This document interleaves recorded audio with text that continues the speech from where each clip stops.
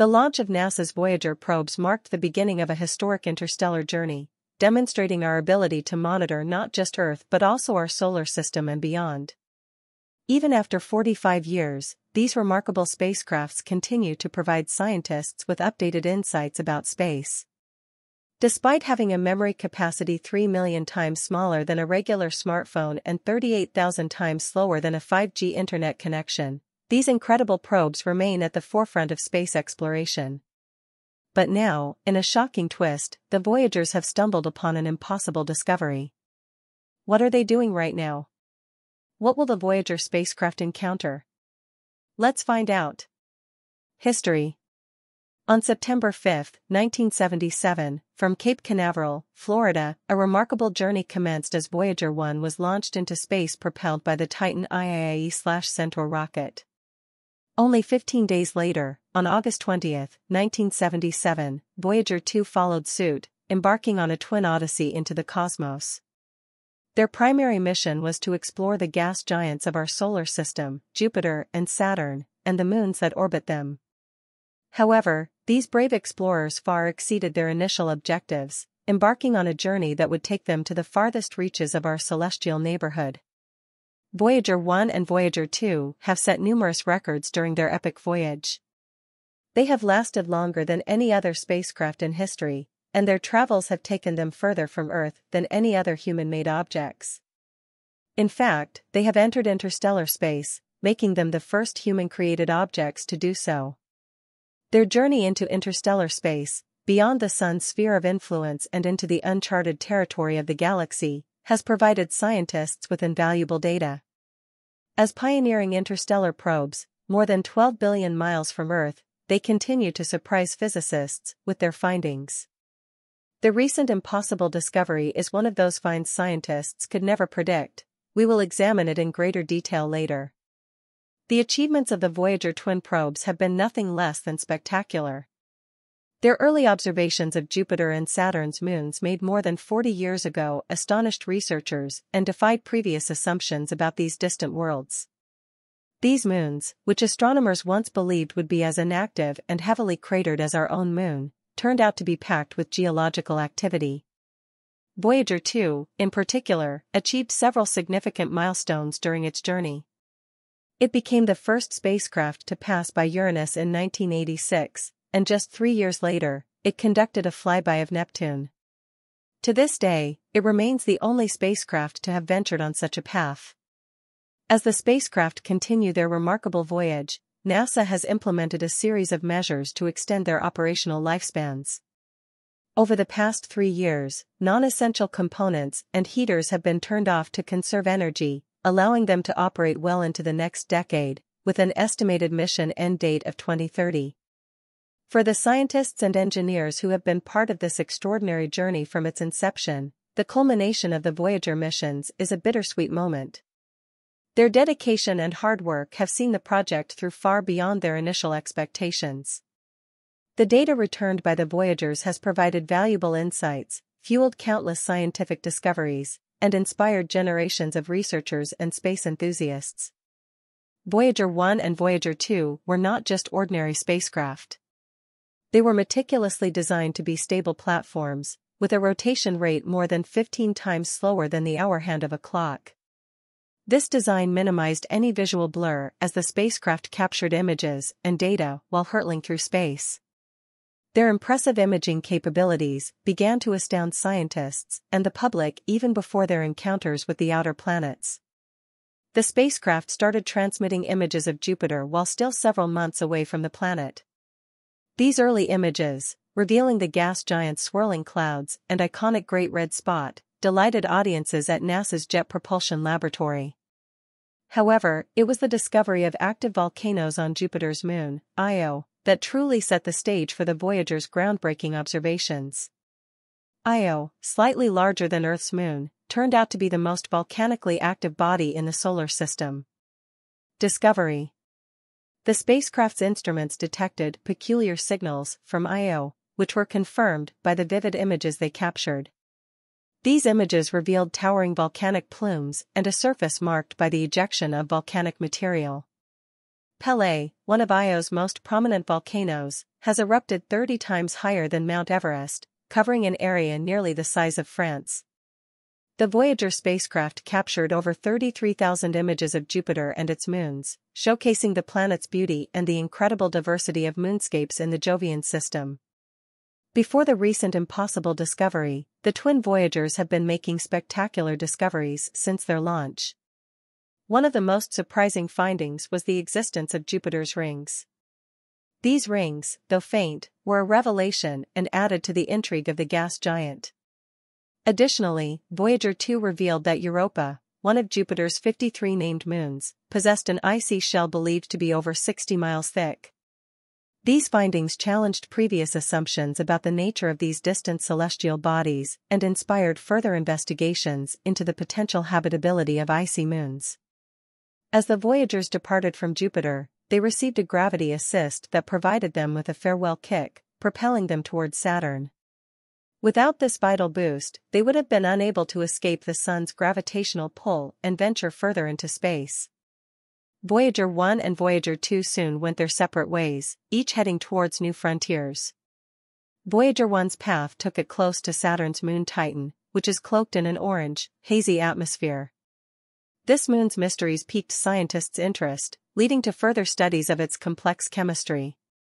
Voyager 1 then turned northward, departing from the plane of the planets, and began its journey beyond the realm of our solar system. Voyager 2, on the other hand, embarked on a series of adventures that brought it to the outermost planets of the solar system. In 1986, it made a historic flyby of Uranus, where it discovered 10 previously unknown moons, increasing the planet's moon count. 3 years later, Voyager 2 reached Neptune, revealing the remarkable features of this distant ice giant. During its encounter with Neptune, Voyager 2 recorded wind speeds of up to 1,000 miles per hour, making it the fastest wind ever recorded on a planet in our solar system. As the spacecraft passed within 2,980 miles of Neptune's azure methane-rich atmosphere, it provided unprecedented insights into this distant world. Triton, Neptune's largest moon, was found to be one of the coldest places in the solar system, with surface temperatures plummeting to -391 degrees Fahrenheit, -235 degrees Celsius. Triton also exhibited unique features, including ice volcanoes that ejected nitrogen gas and icy particles 5 miles into its thin atmosphere. These discoveries expanded our understanding of the variety and complexity of celestial bodies in our solar system, even in the outermost regions. One individual who played a pivotal role in extending the missions beyond their initial goals was the renowned astronomer Carl Sagan. As a member of the Voyager mission's imaging team, he passionately advocated for capturing one last set of images before the cameras on both spacecraft were turned off. These images would offer a parting gift to humanity, a final glimpse of our home planet from the distant depths of space. Sagan's persistence paid off. On Valentine's Day in 1990, Voyager 1 turned its camera back toward the inner solar system and captured a series of 60 images. The most iconic among them, known as the pale blue dot, remains an unforgettable symbol of our place in the cosmos. Taken from a distance of 3.8 billion miles, it is the farthest image of our planet ever recorded. Earth appears as a tiny, pale blue speck, barely distinguishable in the vastness of space. The Voyager mission is an astonishing tale of durability and longevity that reads like a space-age superhero comic. And even after 40 years, they're still out there, continuing to send us valuable data from the furthest reaches of our cosmic neighborhood. Now, let's talk about their archaic 8-track tape system. Yes, you heard that right, 8-track tapes were all the rage in the 70s, and the Voyager probes still use them. It's a testament to the genius of the mission's designers that these trusty tapes have stood the test of time. But why 8-track tapes, you ask? In those early days of space exploration, digital storage as we know it today was still in its infancy. So, they needed a reliable and durable data storage system, and those 8-track tapes fit the bill. They're like the indestructible workhorses of the cosmic age. What's even more incredible is that the data on these tapes isn't just your run-of-the-mill tunes, it's precious scientific data about the outer planets, moons, and interstellar space. That's right, these tapes hold the key to understanding some of the most profound mysteries of the universe. As for durability, think about this: the Voyager spacecraft are exposed to extreme temperatures, cosmic radiation, and the vacuum of space. And yet, these aging explorers keep on going. It's like sending your grandparents on a trek through Antarctica, and they not only survive but thrive. What are the strategies used that ensured the success of the Voyager missions? One important technique used in the Voyager missions was gravity assist maneuvers, and their role in these legendary interstellar missions was nothing short of brilliant. Imagine two brave spacecraft, Voyager 1 and Voyager 2, setting out on their audacious quest to explore the outer reaches of our solar system. To reach these distant destinations and gather invaluable data, they needed a boost, something more than their own propulsion systems could provide. This is where gravity assists come into play, and it's a bit like cosmic choreography. Instead of relying solely on their engines, these spacecraft performed a celestial dance with some of our solar system's heavyweight planets, using the immense gravitational pull of these giants to slingshot themselves on their way. This clever maneuver allowed them to conserve precious fuel and gain the velocity they needed to visit multiple destinations on their grand tour. Let's start with the basics.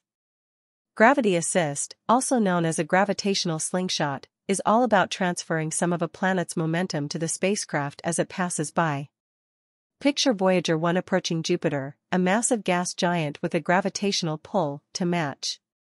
With precision that could only be achieved by the brightest minds at NASA's Jet Propulsion Laboratory, Voyager 1 swung by Jupiter at just the right angle and speed. Jupiter's gravity tugged at the spacecraft, accelerating it to a higher velocity. It's like a cosmic boost, giving Voyager 1 the oomph it needed. But there's an art to this maneuver. If Voyager 1 had approached Jupiter at the wrong angle or speed, the slingshot could have been a cosmic catastrophe, sending the spacecraft off course. The precision required is mind-boggling. Yet, the scientists and engineers behind this cosmic ballet got it right, not just once but multiple times. These gravity assists propelled Voyager 1 and Voyager 2 on a breathtaking journey through the solar system. Voyager 2, for instance, used gravity assists from Jupiter and Saturn to take it to Uranus and Neptune. These celestial dances were pivotal in making the grand tour possible. The Voyager missions would not have been the same without these slingshots. The Deep Space Network. Voyager 1 went on to reach interstellar space, and Voyager 2 quickly followed suit, all thanks to the precision of these gravity assists. The concept behind gravity assists is simple, but the execution is breathtakingly complex. Voyager 2's grand tour required so much precision. Missing any of these slingshots could have meant a failed mission. But the people behind these missions were determined and relentless in their pursuit of knowledge. Although the Voyager missions made use of gravity assist maneuvers to navigate the cosmos, these missions would have been mere celestial daydreams without another critical component, the Deep Space Network, DSN. Think of it as the interstellar telephone line that kept us connected with our intrepid Voyager probes as they journeyed into the great unknown. So, what exactly is the Deep Space Network? It's not as flashy as a spacecraft, but it's just as vital. The DSN is a network of massive radio antennas strategically located in various corners of the world, including California, Spain, and Australia. These gargantuan dishes, ranging from 26 meters to a whopping 70 meters in diameter, are like cosmic megaphones, allowing us to communicate with spacecraft traveling beyond our planet. Now, let's talk about its role in the Voyager missions. The Voyager probes, with their cameras, sensors, and instruments, were essentially our eyes and ears in the vastness of space. To make sense of the data they sent back and to give them new instructions, we needed a robust communication system, and that's where the DSN stepped in. Picture this: Voyager 1, on its way to the outer reaches of the solar system, sends a message back to Earth. It's a faint signal, traveling at the speed of light. As it traverses the cosmic expanse, it weakens. By the time it reaches Earth, it's barely a whisper. But the DSN's colossal antennas are poised to catch that whisper. They lock onto Voyager's feeble signal and amplify it, turning it into data that scientists can analyze. The DSN doesn't just receive signals, it also sends commands. You see, missions like Voyager are dynamic. Scientists and engineers need to tweak their plans, redirect the spacecraft, or adjust their instruments. They send these commands via the DSN, which beams them into space to reach Voyager. It's a two-way conversation between Earth and the farthest human-made objects in the cosmos. One of the remarkable things about the DSN is that it operates 24/7, tirelessly listening for those distant signals. It's like having an unblinking eye on the cosmos, keeping us connected with our spacecraft, even when they're billions of miles away. The Voyager missions are a testament to the power of collaboration and innovation. While the spacecraft embarked on their incredible journeys, the DSN made sure they were never truly alone. It bridged the gap between our planet and the unknown, allowing us to explore the outer planets and venture into interstellar space. In essence, the Deep Space Network isn't just a collection of antennas, it's our lifeline to the cosmos. It ensures that the stories of the Voyager missions continue to be written, even as the spacecraft journeys beyond our solar system, into the uncharted territory of interstellar space. The heliopause. So what is the heliopause? And what fascinating discovery did Voyager